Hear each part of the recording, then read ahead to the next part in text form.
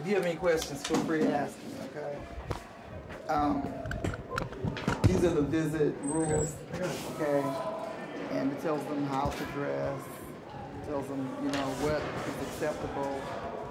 I'll tell you now, just tell them to come, dress modest, where nothing is showing, no sheer clothing, nothing too tight, because they will send them out. They will not let them visit, okay?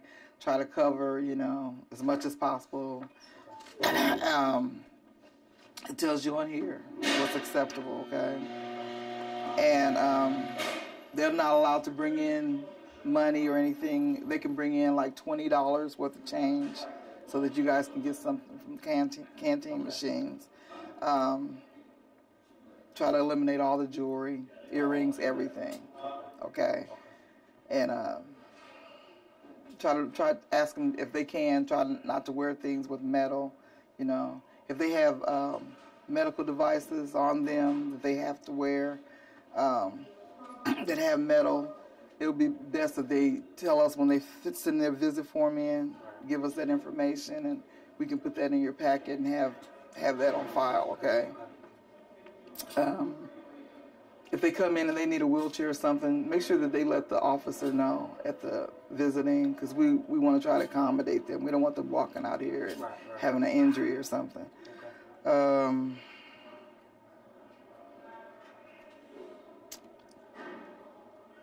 I don't know. Is there anything you want to ask me? 'Cause as far as I know, I mean, you might come up with some questions that you're not thinking of right now. Ask me anytime, okay? And this is the updated pamphlet for sexual assault, the one that I gave you earlier. These are medical forms. If you feel sick or something happens and you need to see medical, you need to complete this form, okay? Let the officer know that you need to see medical, and they'll put you on the medical list. When you go to medical, you need to take this form with you, okay? If you don't want to carry the form, you can drop it in the medical boxes out there, but they have to have a copy of this. And you need to tell them what you need to see them for, okay? Just give, you know, state whatever the reason is, and then you have to sign it, okay? But make sure that you have this with you when you go out to see them. And that's even if you need to see the dentist or whatever. If you need to have glasses, you need to see an eye doctor, you have to put it on the medical form, okay? And I think, unless you have some more questions, that covers it all. When you send out those visit forms, you can send out 12, but you can only put 7 in an envelope and not have to pay additional postage, okay? Okay. All right. So that's it. Have any problems, let me know. If I could just, you know, talk to him for a while there.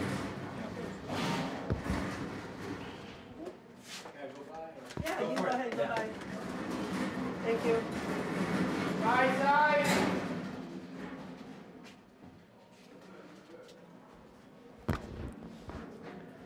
So, Adam, how long have you been here? I've only been here for a week or so now. A week. So, hang on.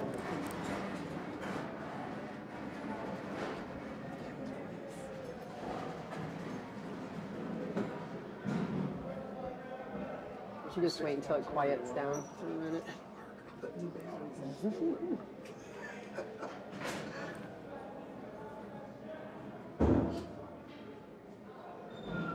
Waiting for the door to close. Is there any way you guys can reach in, all of us get in here? So you can shut that door. Otherwise it's noise. Yeah. There we go.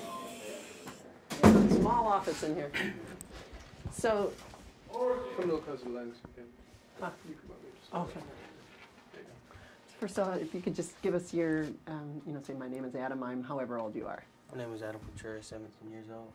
17 years. Whoops. Sorry. I got wires running out everywhere. So you're new to Wabash. Tell me what that was like, that feeling the day you were first brought here. The feeling was kind of strange. I didn't really know anybody. till I seen a couple of my friends here, but this isn't the place where nobody wants to be. But you got to deal with it when it comes your way. Was it literally scary when you first drove up? I mean, I take it you paint the picture for me. Were you in a van? What was it? Well, I was in a van, a little van, and you couldn't really see out there unless you stood up. And when I stood up, yeah, it was just like, wow, you know, compared to society to here, this isn't the place where nobody wants to be at all.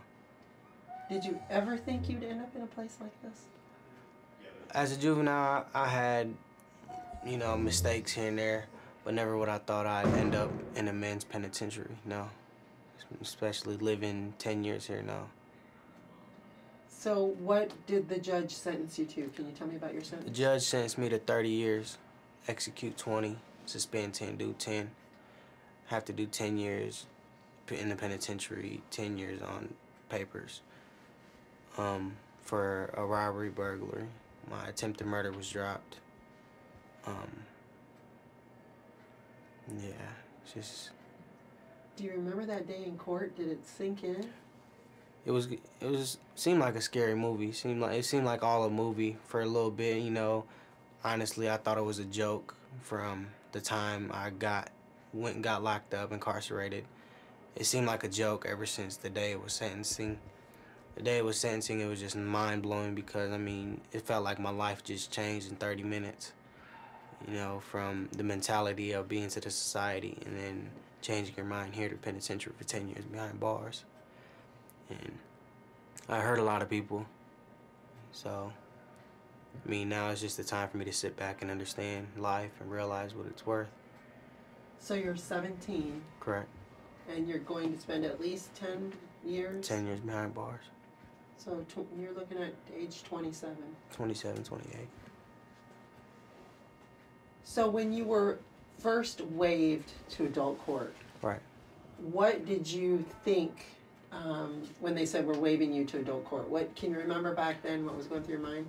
Yeah, bond. Thought, you know, because I always heard a lot of grown-ups, oh, they're going to get bonded out. Well, me, I had a revoked bond. Well, somewhat a revoked bond, but I know my mom wasn't going to pay $50,000 for me to get out. And, you know, and it was just ridiculously high. It was way different. You know, I was used to 6 months to a year in boys' school from them passing out a clock to me, really. You know, 20, 30 years. It just changed my whole life, you know, and I got a lot to go through still. Got a lot of stages to go through. But kind of mind-blown when I heard it in court. So many of the kids that we filmed over the years, and we've been filming about 13 years, a lot of them actually sometimes say they prefer to go to the adult. They want to be waived because they think they're going to bond out. So when you bring that up, it's really interesting for me to hear because I sit with kids in detention and they're like, I hope I get waived because I'll get out faster. Right. No, I've experienced it. No, it won't happen. You shouldn't even want to you shouldn't even be in the system in the first place. I started out when I was 12. Yeah, disobedience, school, you know, runaways. It ended up to this. The long run, it ended up to this, and nobody wants this at all, for their child or for themselves. So now that you've gone through your intake today, now you'll go over to the youth unit, correct? Right. Okay, so tell me about going over to the youth unit. Youth unit, I'm not gonna say it's all right, cause it's not. It's 20-hour lockdown, something like that. 17, 20-hour lockdown in a cell. You know, you and a roommate. But just hope you have a TV or something, somebody you can communicate with. If not, then all it is a mind game, really. But there's nothing really there for you. You can't see family. Can't do none of that. Okay, you ready to go back? Okay.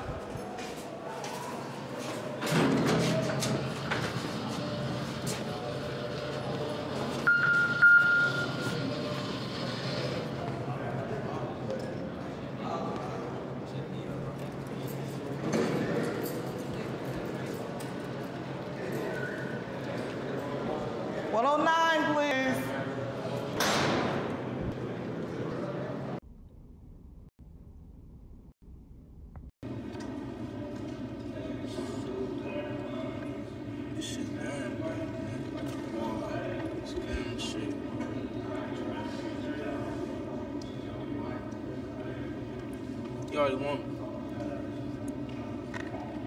I feel like going outside, man. I was like, it's cold.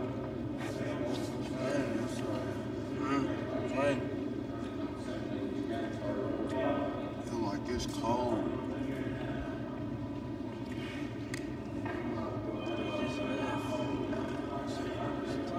I couldn't stand going to the bus stop. I had to give me a square. Bus stop the beach, bro. The bus was cracking, though. Bus 62 at starter. Then I rode 158.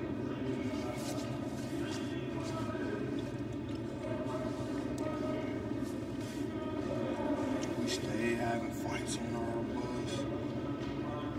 Them was the only buses that drove. Your bus, bro. The city, man. Y'all watched that reunion basketball? That was hard. Shit, Evelyn. Yeah, she did look different. She had Reed, though. Doing, that's her fiance now. That's what she know. You watched that shit, Gucci? Yeah, Tammy, yeah, right. She said, since you know about who I'm fucking with, she said, then you know I fuck Chet. Hey, you know what, dude? I got dude, what's her name? Little chick. Got up. I got up. Alright, smack that ass. Cool. Smack that ass. You watch that shit? You watch that shit? What? You watch that shit? You watch that shit? Yeah, she my ass fuck Chet. I'm not fucking with them, though. She said, I ain't gotta spend 3 stacks to look good. Shit. She said, if you can put your legs on here, something. Oh, yeah. I'm like, I'm tired of that trick. Hell.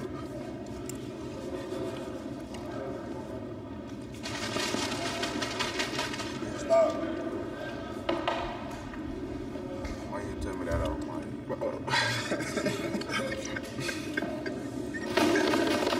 I thought we signed the paper for this shit. Is this gonna be on TV?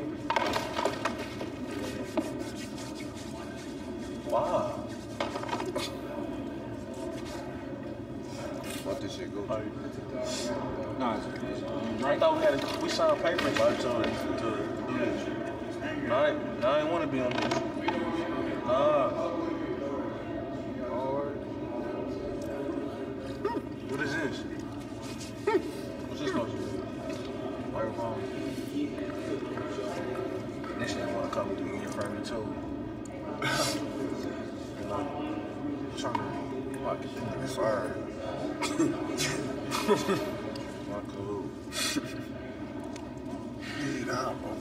Yeah, it's like they hit my show about that, though. Yeah, I fucked with it. Yeah, bro. Did you see Tim Jones yesterday? Yeah, that's at Thrax last night. I seen this shit. I said, oh, that's my new show, man. It's my new show. Yeah, about that, though. Hey, check I ain't gonna lie. Jim Jones, little baby mama, I mean, a little bitch. She about that drama. Yeah, she cute though to me though. Like, she is, but she, I don't know. That bitch about that she got a toy. Hell no, that shit worse than my girl.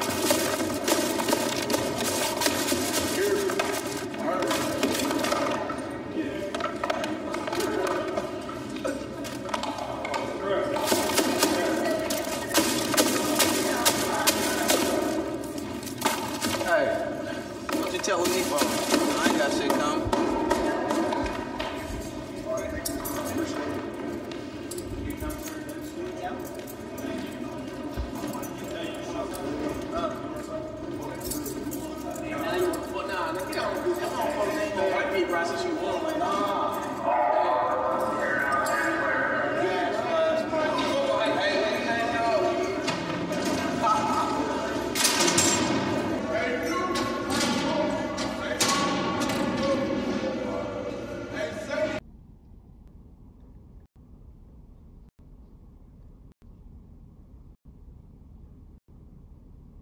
Can you talk to us a little bit about the fear factor involved in walking into a prison like that for the first time, especially if you're a kid?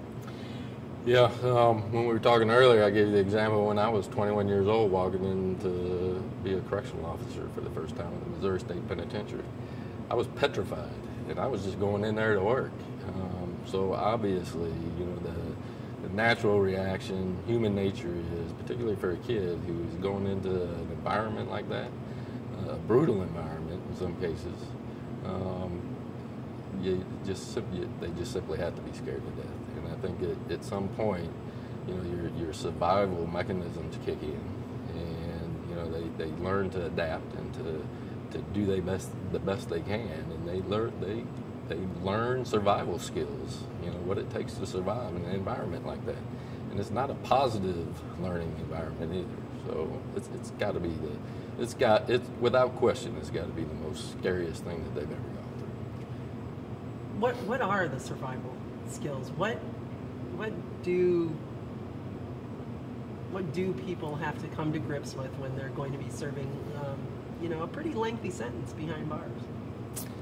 Well, I think first and foremost they have to come to grips with, you know, the inmate code, so to speak. You know, there are certain things that we as correctional facility administrators and staff require and expect from the population, but at the same time there's also a code that the population expects of the other inmates and offenders. That, you know, even if that crosses the boundary lines, crosses the rules against what the staff expectations are, if it's a code that the offender population thinks you need to abide by, you know, for your own safety, you pretty much have to go with the code for the offender code. And so, you know, and that sometimes presents its own challenges, because then, you know, you break the rules or you've done certain things against the administration, and then you have a price to pay for that as well. But obviously, you could pay a more severe price if you break the offender code. I remember when one of the kids we were following, who was transitioning out of the youth unit into general population at Wabash, one of the correctional officers, as he was leaving, said, "Just remember, the word you need to remember most is no, no." And the kid wasn't exactly sure what she meant, but the further we got into our walk over to his unit, it started to dawn on him that I really probably shouldn't trust anyone. If somebody offers me something now that I'm in the adult population, I should say no. And he was asking questions about whether or not, is that what she meant? And I wonder how the adult offenders feel when they see a kid walking into their unit. Do you have any idea? Have you ever kind of watched that transition? I have, and it has its own unique dynamic to it, obviously. Because I think that there are probably some adult offenders who sincerely want to try to do the right thing and help with that transition. Yet there's a lot of predators out there as well who will eat the weakness up. You know, if you have a 18-year-old or 19-year-old now walking into that type of environment for the first time, transitioning, particularly ones that are known to be transitioning out of the youthful offender program, and they're well known. I mean, the adult population knows who they are, and they know when they get there.